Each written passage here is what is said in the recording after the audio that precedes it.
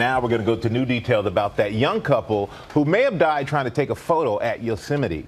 The young man's brother now says they had set up a camera to take a photo just moments before the fall. Amy is here with more. Good morning, Amy. Hey, good morning, everyone. And the Bay Area couple described themselves as travel obsessed, keeping a photo blog called Holidays and Happily Ever Afters that detailed their adventures around the globe, and they even warned against taking dangerous selfies, asking, is our life just worth one photo?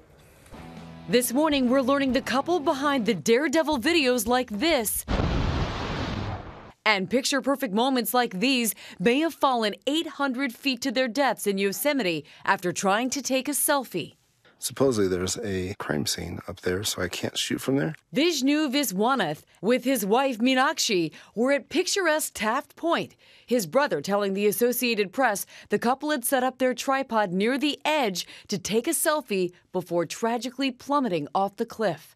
Nothing seemed like anything was wrong or anything like that. It seemed like they were there doing what they love to do. Just months ago, the couple posted this photo with the caption, "A lot of us, including yours truly, is a fan of daredevilry attempts of standing at the edge of cliffs and skyscrapers.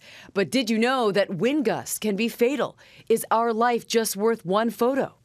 Those may have been prophetic words, investigators examining whether wind could have been a factor in the fall. This photo thought to be one of the last photos taken of Meenakshi, taken by a passerby near the spot believed to be where the couple fell to their death. Meenakshi seen here with her signature pink hair, but without her husband. Some people have commented that parts of the cliff lack safety railings, but some witnesses who were there that day say the couple fell from a spot with a railing. The trend of trying to snap the perfect selfie, no matter the risk, can have fatal consequences. According to one study, there have been 124 deaths in those under 24 as a result. Last month, a teen reportedly died trying to take a selfie at Nevada Fall, also in Yosemite. And over the summer, 3 vloggers from a popular YouTube channel died after one of them slipped into a waterfall and the other 2 fell trying to catch her.